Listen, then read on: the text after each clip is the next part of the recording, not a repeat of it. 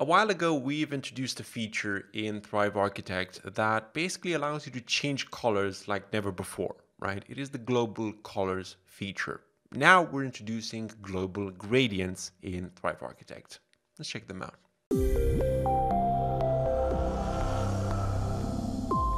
Hello, I'm David from Thrive Themes. And first of all, if you haven't seen the global colors video, leave a link on this video and you can go and check it out. But basically in that video, I show this page, and this is not the original landing page, right? This is the original page. And with the help of the global colors, I simply show how to get from this to this. And basically you simply have to identify the predominant colors and then change them with the global colors. Now in this video, instead of having this light blue color, we're going to have a gradient by applying a global gradient. So let's jump right in. We'll start off by clicking on this background section, and notice that we haven't started with the first one. We're going to leave the first background section as it is, and you're going to see why. We're going to click on the background style now, and then we're going to select the gradient option, and obviously we don't want this black color, so we're going to click on this end, and in order to make the light blue color visible again, we are going to minimize the opacity.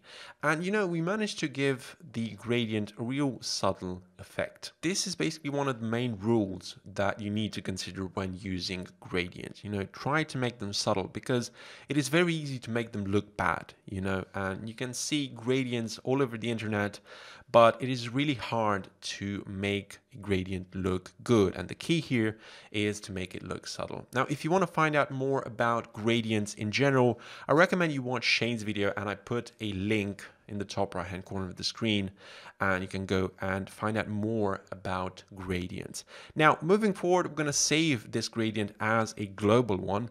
So to do that, we'll click on this plus icon, click as global, and there you go. We have this gradient saved as a global one. So we're simply going to apply this. So now we can go ahead and apply the global gradient on these two content boxes as well. So we'll select this one and select the gradient option again. And here under my gradients, you can find our saved gradient and apply the gradient on the second content box as well. And this is pretty much everything that we can do on this page. Remember that we wanted the gradients to look subtle, and this is all that we're going to do. The last thing that you need to remember about global gradients is that they basically work on any element that uses the background style option. So this following option right here, any element that has it, it also has the global gradients option. So this means that you can use global gradients on background sections and content boxes, buttons, icons, and so much more. And basically this concludes our tutorial about the global gradients. If you have any questions regarding this, please leave a comment below. Thanks for watching, and I'll see you in the next video.